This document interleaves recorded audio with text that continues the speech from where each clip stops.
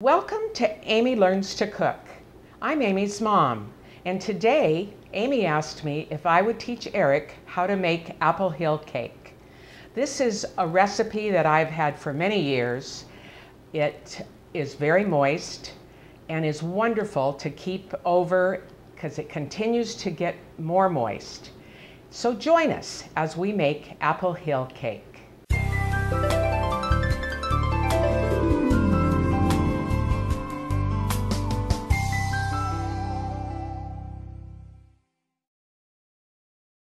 Okay, Eric, the first thing we're going to do is to prepare the dry ingredients. So take the 2 cups of flour. Here, let me put this out. Okay. A teaspoon of salt. 2 teaspoons of baking soda. 2 teaspoons of cinnamon. And a teaspoon of nutmeg. Oh. Okay. Then you're going to take this whisk and you're going to blend those together. Just gently blend them together until it's all mixed. And we'll set this aside until... Now we're going to prepare the wet ingredients. So you have 2 eggs. 2 eggs. A 1/2 cup of cooking oil. 1/2 cup of cooking oil. And I take the whisk and whip that up a little bit to where it's blended well.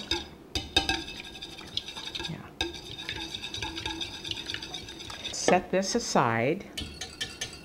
We'll put that over here in that cup. We're going to add the 2 cups of sugar and blend that up. You can actually use the spoon for that.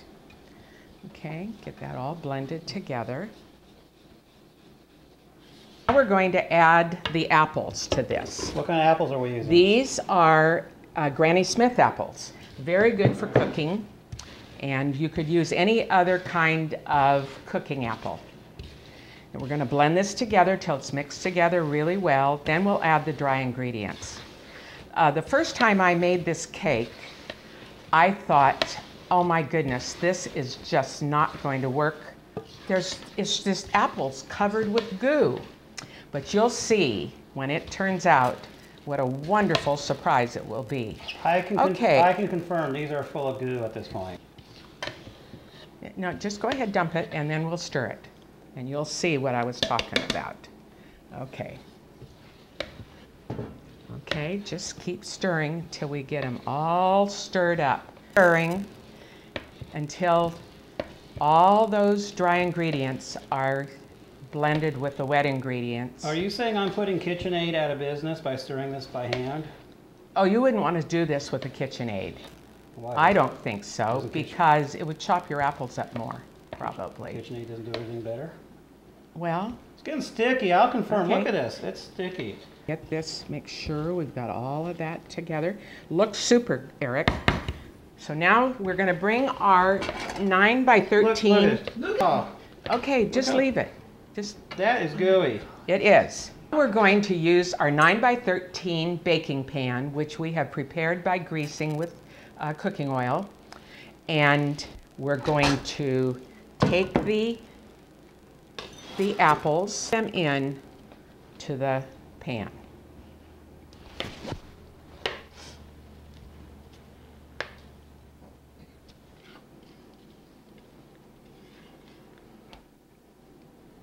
Probably see what my reaction was the first time I made this, thinking, oh my goodness, how is this going to work? I get leftovers, right? Okay, let's set that aside. Our gooey apples into this pan. Okay, all right, here, Eric, you want to finish that up?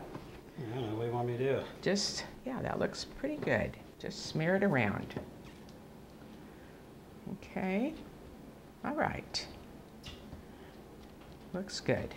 Okay, now we're going to take our 9 by 13 pan that's filled with our apple mixture and place it into a 350-degree oven for an hour. And we'll see how this turns out. So we baked this for the full hour. We used a toothpick to make sure it came out clean because this cake will fall if you take it out before it's fully cooked.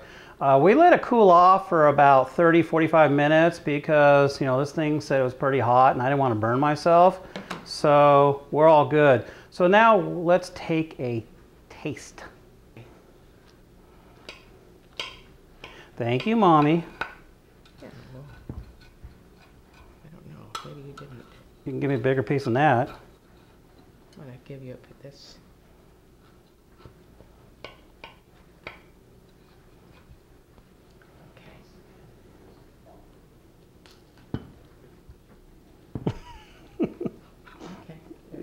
Is that going to work? Yeah, there you go. Okay, there's one. Oops. Looks good. Well, it's all light and flaky on the top, right? Yes. I can see that. So let's take a taste.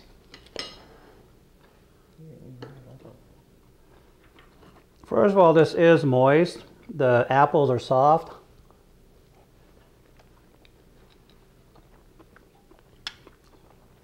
All the ingredients that you threw in there are all blended together. I don't necessarily taste one more than the other. Mm-hmm. And you're saying, based on experience, if this survives the night, it'll become more moist, longer. That's correct. The longer it sits, the more moist it gets. So wow. It's a wonderful keeping cake. Wow. If you like this recipe, please subscribe below and leave a comment and a like. And visit our website, AmyLearnsToCook.com. And also visit us on Twitter and Pinterest at AmyLearnsToCook.